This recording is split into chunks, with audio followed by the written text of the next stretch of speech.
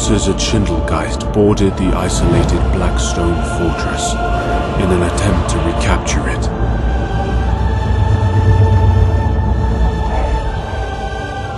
Within, there was no sign of any crew.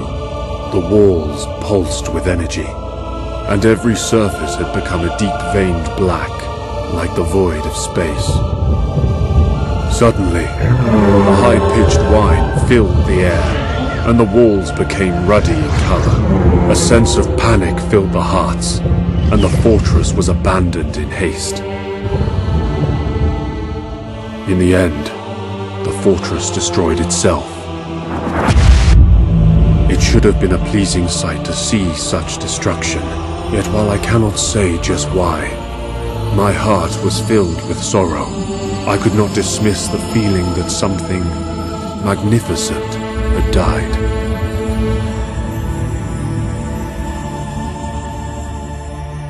Who can tell what Abaddon might have done with all 6 fortresses?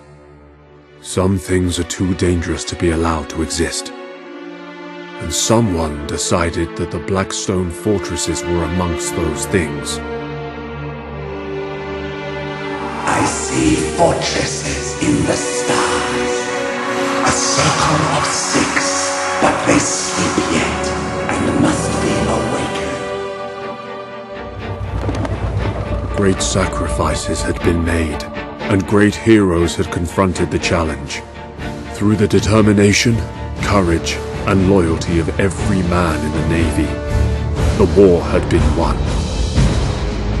Billions of men had found death, planets had been destroyed, and galaxies threatened. But we stood as one.